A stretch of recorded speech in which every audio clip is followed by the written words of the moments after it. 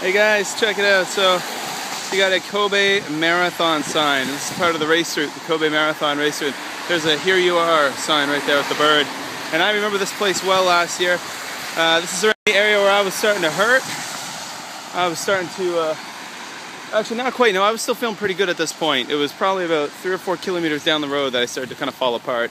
But, so there we go, there's the mascot for the Kobe Marathon. I sadly did not get into, I did get into the second round of the Kobe Marathon this year. I applied, but sadly this year Osaka Marathon and Kobe Marathon are on the same day. Last year they were a month apart, so I ran both. But this year I didn't get into the first round of Kobe Marathon, but I got into the Osaka Marathon, so I paid and I registered, and it was like, it's about $150 to register, and there's no refunds. And then a few weeks after I registered for that, I found out that I got into the second round of the Kobe Marathon.